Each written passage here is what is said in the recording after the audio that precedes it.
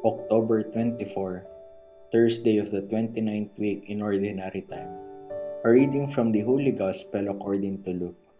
Jesus said to his disciples, "I have come to set the earth on fire, and now I wish it were already blazing.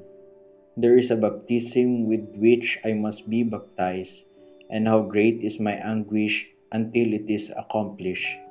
Do you think that I have come to establish peace on the earth? No, I tell you, but rather division. From now on, a household of 5 will be divided, 3 against 2, and 2 against 3. A father will be divided against his son, and a son against his father, a mother against her daughter, and a daughter against her mother, a mother-in-law against her daughter-in-law, and a daughter-in-law against her mother-in-law." The Gospel of the Lord. Not peace, but division. Many wonder why Jesus says this when it is clear that his mission is to bring peace, a peace the world cannot give. This division is like a family feud.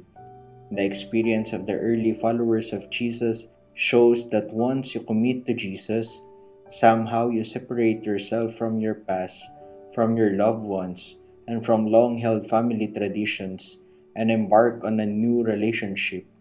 Christians were literally kicked out of the synagogues. Non-Jewish converts, once known as Christians, are no longer given high posts in government of the empire. Gentle Christian converts are discriminated against because of their new status and makes them look strange in their behavior. The division Jesus refers to emerges from following him.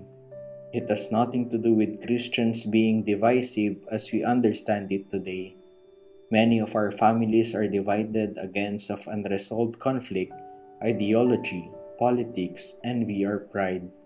Neither has it anything to do with discrimination, racism, or elitism, but it is the result of choosing Christ and living out his values and teachings against the prevailing culture of the time.